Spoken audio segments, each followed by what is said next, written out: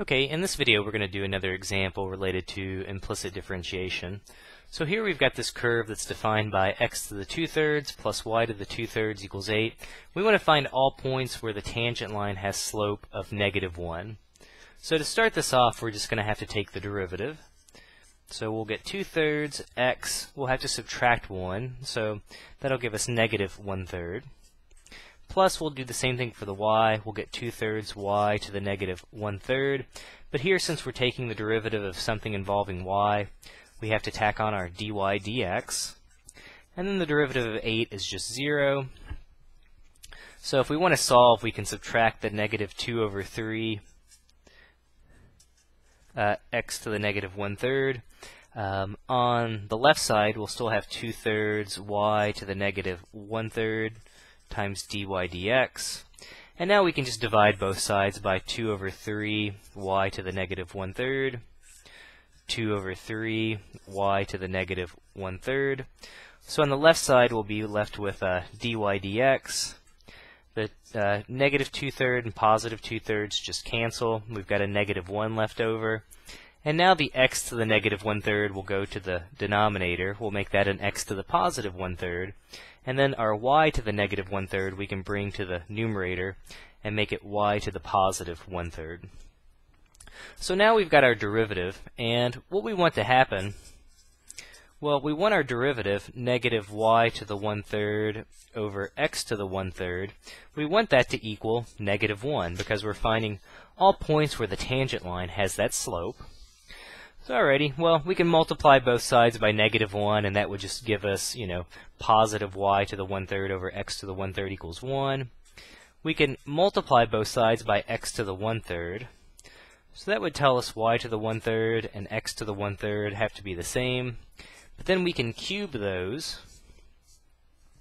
And that tells me now that y has to equal x. Okay, well, I still don't know, I can't just make up any 2 points that are equal because they also have to be sitting on this curve. So what we can do now is really, you can think about, we have a system of equations. We have the equation that y has to equal x, and we have the equation x to the 2/3 plus y to the 2/3 equals 8. So what I'm going to do now is I'm just going to plug in the fact that y equals x into my original equation.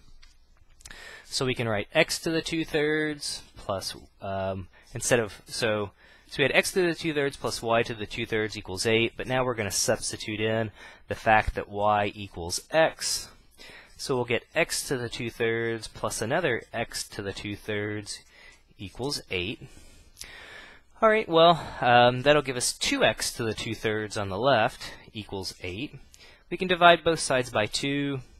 So x to the 2/3 equals +4. And now a couple things to be careful about. To get rid of the denominator, we can cube both sides. So if we, and again, think about multiplying because these are in parentheses. So you have 2/3 times 3 or 2/3 times 3 over 1. That'll give us just x squared.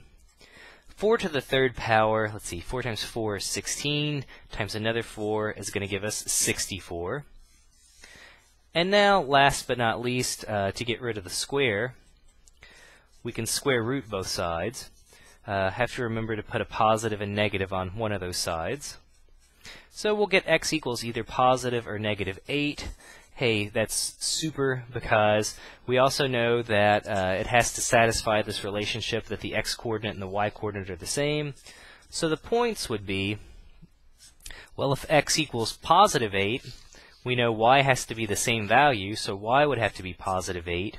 And also the other would be if x equals -8, since y has to be that same value, the other point would be the y-coordinate would also be -8. So the 2 points in this case are 8, 8 and -8, -8.